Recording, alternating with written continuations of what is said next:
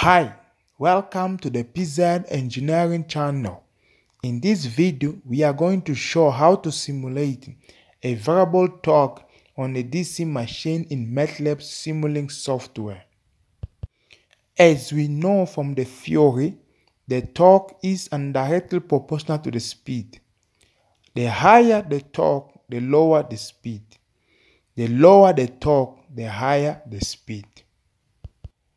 If you are not yet part of our family, please subscribe to the channel, share our contents, comment and like this video.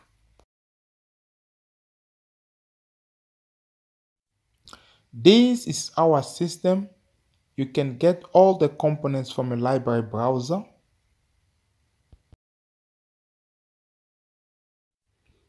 And I'll be introducing each component of our model.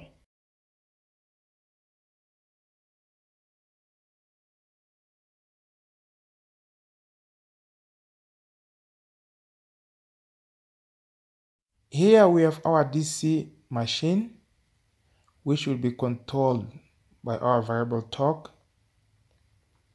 There's the components.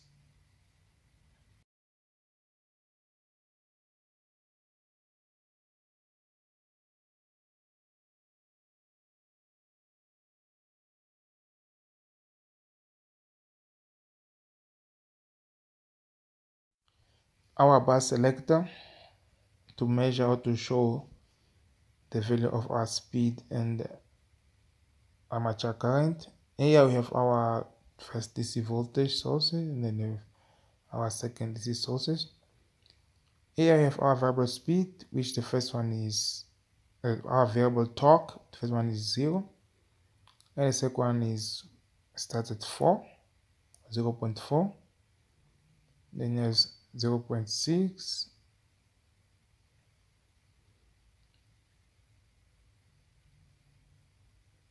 And here is 0.8.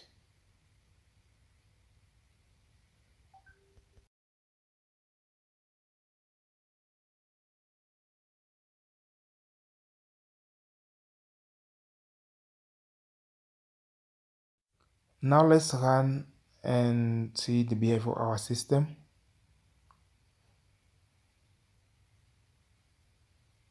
You can see this is our torque.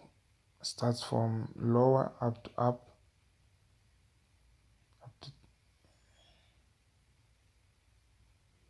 Let's see our speed and then how much. As you see, when the lower torque, the speed was high, and then the higher torque, the speed is lower. The current is kind of opposite. The highest torque, the current is down. Then